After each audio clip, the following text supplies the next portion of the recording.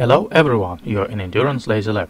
In this video we would like to show you how you may change your laser power intensity using Benbox software, and we're exploring the way how you change firmware on your board before doing that.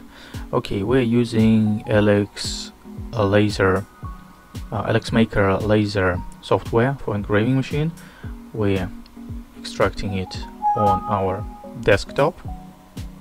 We need it on our desktop.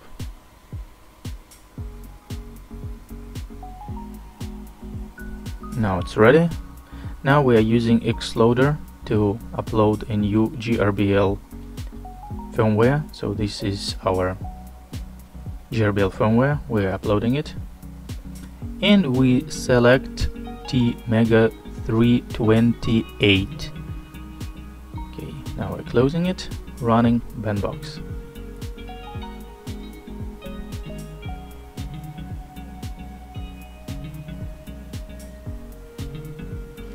So opening this tab, so we see these parameters, schematic, and we have additional parameters that are here.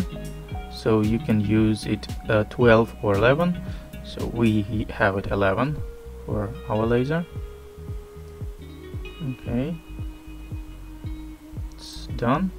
And now we go and changing firmware. So we're selecting board is here, and we need our Nano 328, and the firmware is in Benbox folder. See samples, oops, sorry, over here, rooms, and this is our firmware that we need, and we uploading it. Okay, here is Coral Draw. You know it. You see different parameters. You can change actually sizes. So it's here. The width of the circle. Okay, we copy it and we export to DXF, for example. Okay, we're ready. Millimeters, JPEG format.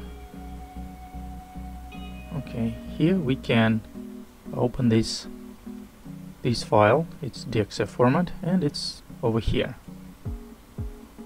Okay, now you can start an engraving process. Also, there is another way. You can use Engraver Master software.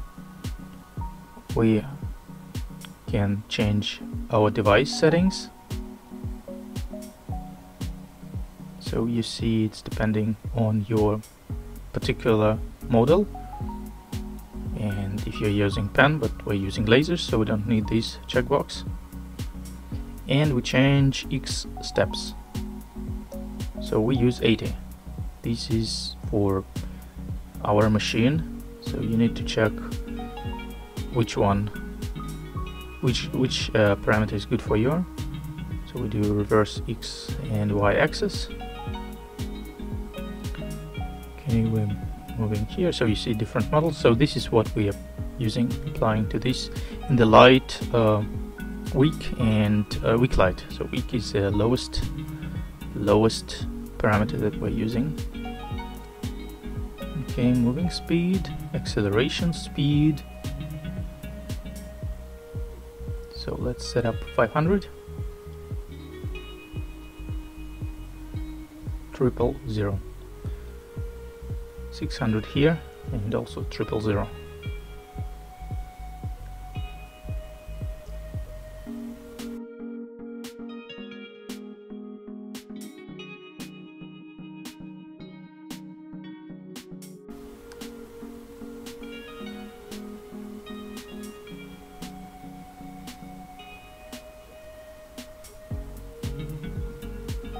Or you can use different speed, it's up to you.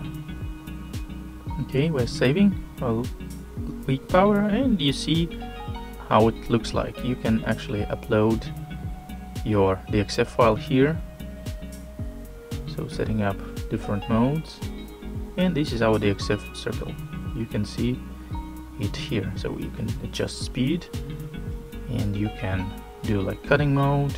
So pretty much simple to work with Engraving software.